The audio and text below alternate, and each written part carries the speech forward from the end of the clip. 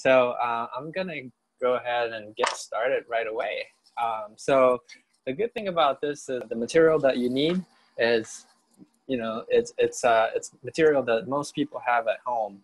So if you have a paper cutter, that's great. Basically, what we're gonna try to do first is to cut a square out of matte, just printing paper. And these paper, I found it's just readily available, and it's really nice.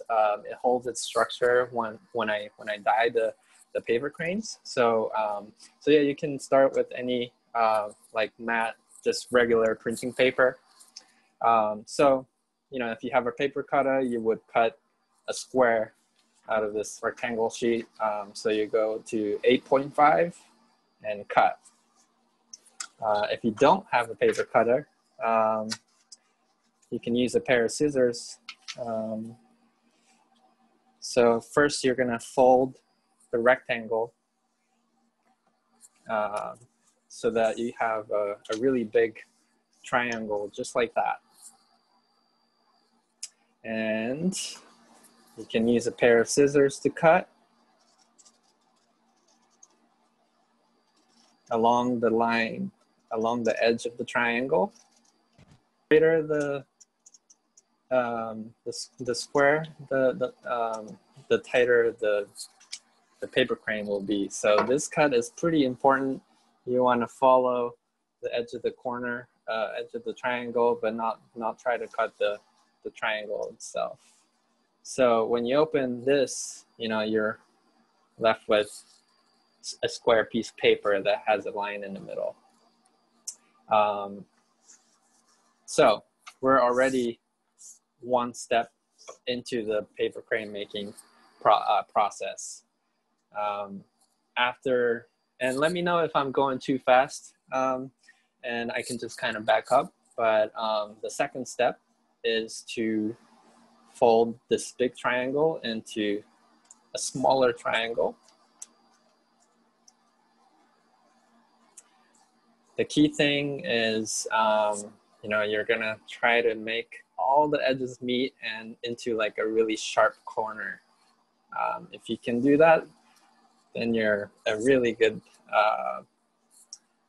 paper crane folder. So yeah, this process is really awesome.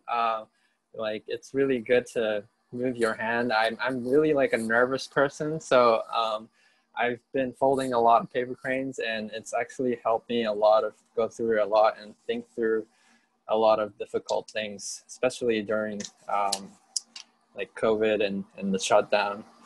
So the second step is raise one of the triangle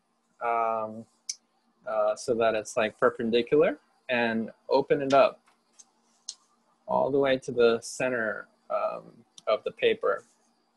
And you're gonna smash it down so you can fold a square out of that one triangle.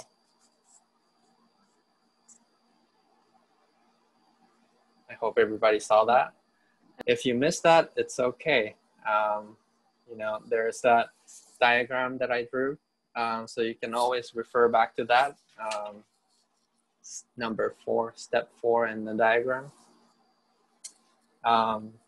Step 5 is you're gonna flip that square so that it's underneath, and bring now this side, this triangle perpendicular, and open it up so you can also fold a square out of this triangle. And the beautiful thing about the paper folding culture in Japan is there's a culture of folding a bundle of 1,000 paper cranes to gift it to people who are sick, or it's considered good luck, and it brings fortune to put your thoughts into the making, and the act of giving it to somebody. It's usually good luck. It really brings good luck. All right, so after you do that 2 times to fold the square, you're left with this square that has opening at the bottom. Okay, so just keep the open side on the bottom, like towards you, and you're gonna open up the square. This part is a little bit difficult. Open the square and see this edge of the square, the middle of the square. So this step will give you like kind of like a elongated diamond shape if you do it correctly. So again, on this side, I'm going to show you again. The edge of the square is going to meet the middle of the square, and the more you fold these paper cranes, the better you're going to get at folding them. It's really not, you know, the goal is to match that edge like perfectly with the inner the paper, the edge of the paper that's inside of the square. Okay. And pretty much most of the Japanese people, people from Japan there. And so I hope everybody's with me. We got a long diamond shape, and we have a square in the back. So in my diagram, it's right now we're at step 9. So we're gonna move on to step 10, which is just flipping. And then we're gonna do the same thing. So if you are confused a little bit, we're gonna go over again. We're gonna open the square and meet the edge of the square to the middle of the paper square.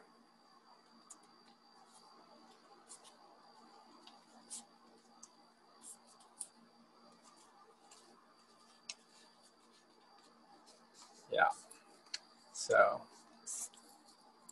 and do that on the other side as well.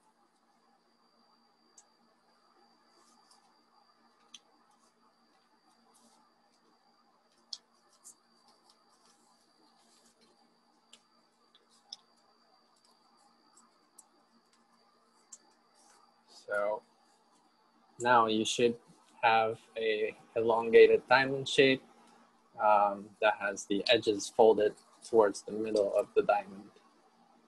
Yeah, I'm using my phone right now, so my screen is so small in there. Okay, so yeah, I've folded these paper cranes over and over again. So, you know, like I've gotten really fast at it, but when you're first starting, I think it might be a little bit confusing. The more you do it, just like anything, you know, it becomes a lot easier. Okay, so the next step is having this diamond shape and, you know, making sure that the open side is facing towards you. Okay, and then you're gonna bring this edge, the bottom edge of the diamond, and we're gonna fold it in so the edge meets the middle of the diamond. And then we're gonna do this to all 4 sides, that's, you know, facing towards you.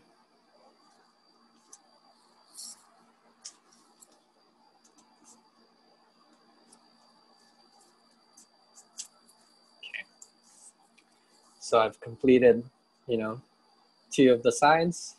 We're gonna flip this, so then we can do the same thing. You know, bring the bottom edge of the diamond and try to meet the inside, the middle of the diamond. And this is when you find out how good your paper folding skill is, by judging if you have like a perfectly, you know, all the paper folding kind of meets, and then if it's like really nice tight fold there, that means you did really well. The more you do it, I think you'll get better at it. yeah, again, you know, cutting perfect square out of that rectangle is also really key.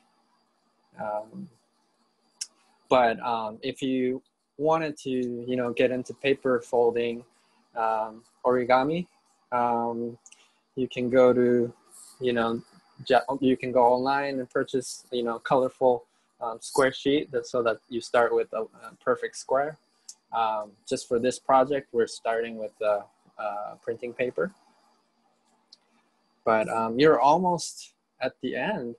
So actually the bottom that opens up, this is going to become kind of like the head. One of this part will become the head of the crane. So you're gonna open it up on the side and fold it in so that one of the leg is now folded in between these wings, and it's facing up. Okay, and we're gonna do that one more time. So if you missed that, you're gonna open up the edge, fold it in, and fold it so that, you know, the edge of the head, the neck, or the tail part is kind of meeting the edge of the wing. Okay, so we're almost there. One last move, you're gonna open up one of the, I would choose the clean side. Open up and then fold the tip in. So then you can fold the neck. And some people don't like to do that. Some people think it's a bad luck to fold the neck. It's like a, you know, like, yeah, but this, you know, just that last move, the folding the neck part actually completes the paper crane. So yeah, if you'd like to contribute and, you know, have your paper cranes be part of my installation, please send a bunch of these to the museum. Just like this, you can stack it and put it in an envelope, or Holly might have specific instruction for you to send, but you can send them like this. If you want to keep it and kind of finish the actual paper crane, you can open this up.